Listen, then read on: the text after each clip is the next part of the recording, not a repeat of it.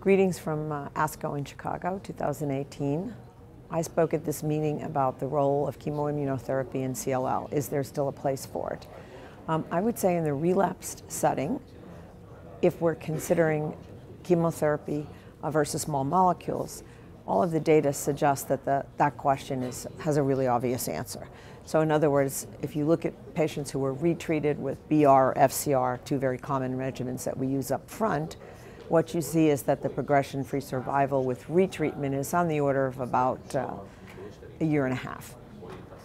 In contrast, the 5-year follow-up data with ibrutinib was recently published in Blood, and that was the phase 2 trial where there were 2 cohorts, treatment naive, small cohort, but then there were 101 relapsed refractory patients.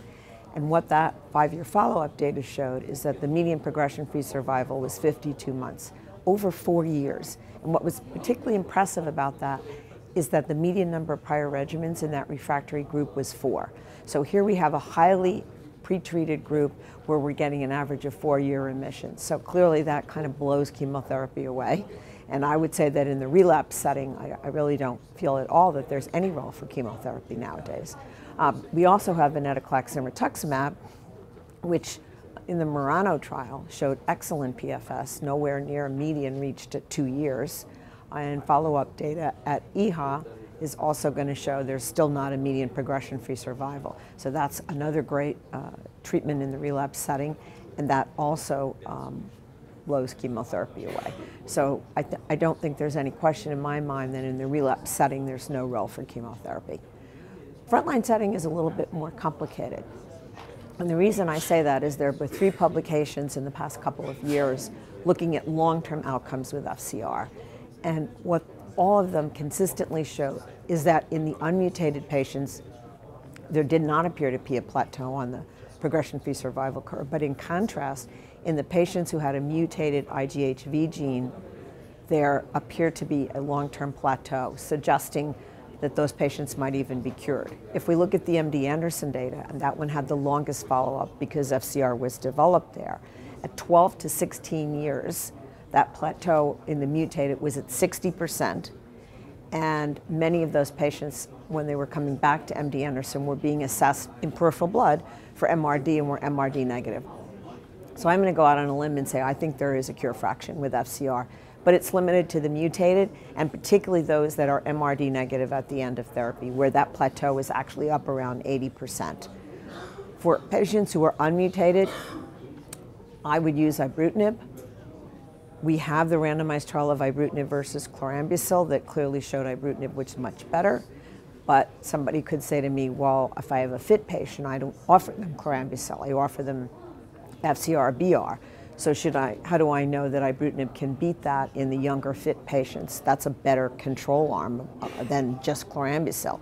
There actually are several randomized trials that are looking at this. 2 were done in the US intergroup trials that have both completed accrual well over a year ago, but we haven't seen the data yet. So one trial is FCR versus ibrutinib rituximab.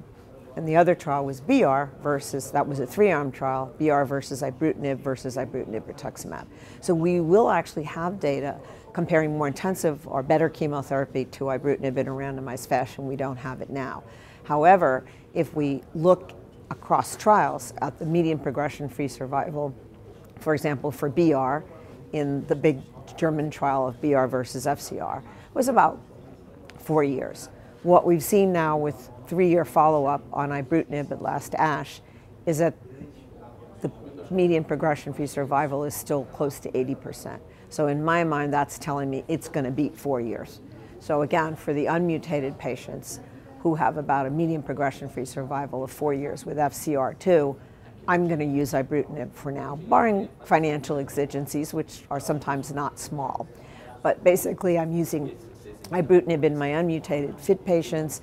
My fit mutated patients, those are kind of more complicated discussions in terms of the benefits of chemo, in terms of short-term therapy, great long-term data, small but real risk for late AML or MDS versus pills, continuous therapy indefinitely, etc. So those are long discussions. And I will say that the last patient I had that discussion with opted to take FCR, and when I asked him why, he said he liked the idea of being done in 6 months and in remission, not having active disease for a prolonged period of time.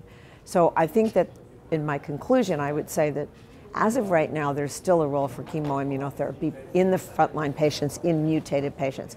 By the way, I do think it's going to go away, though, because we have very exciting data from ASH last year and a presentation from ASCO this year looking at ibrutinib and venetoclax in combination, producing very high MRD negativity. So I think there's a lot of enthusiasm that a doublet or triplet, if you add in antibody, may create a potential cure fraction. Way too early to say that, but high levels of MRD negativity also gives us the ability to have a finite therapy rather than indefinite therapy. So those combination trials are very exciting, and I look forward to hearing more data from those trials.